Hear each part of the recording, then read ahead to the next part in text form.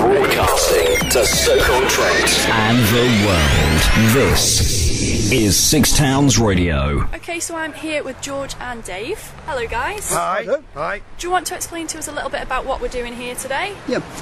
Basically what it is, the co-op do a lot of work in the community, and it's one of the things that we thrive to do. Yeah. And along with the Co-op Academy, which is Brown Hills Academy as it was, and the fire service and Stoke football team, we've got together to try and bring out some sort of little bit of joy to older people in the area for Christmas. Right. And so we've given them all a little shopping pack, you know what I mean, which is, as I say, filled with basic essentials, you know what I mean, that hopefully will help them over the Christmas period. Okay, I've seen the Christmas cakes in there, mince pies in there.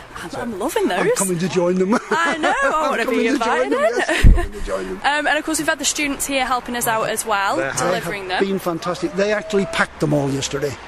And I think that is an achievement to have packed all those bags in one day. I think they did very well. Yeah. And Dave, you've been delivering them as well. Yeah. What's it been like when you've been knocking on people's doors? What have they been like when they're answering? Oh, they've been very grateful. I mean, everybody's been so appreciative. One or two people have said to me, nobody's ever given them anything for Christmas before, and thanks to the Co-op in Stoke City for doing so. And I've just come from a lovely couple's house just round the corner, number 2, I think, and they were so grateful. I've just had my first kiss of the day. She was that grateful. Was the mistletoe out for you? They didn't need the mistletoe. She just grabbed me. There was no getting away, I'm afraid.